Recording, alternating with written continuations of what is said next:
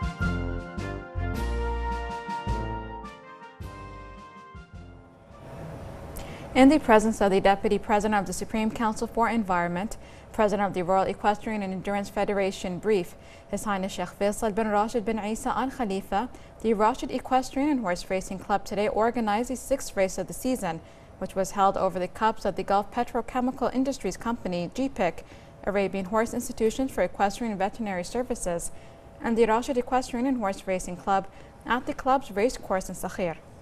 Present were a number of their Royal Highnesses, representatives of the sponsoring companies, and horse racing fans.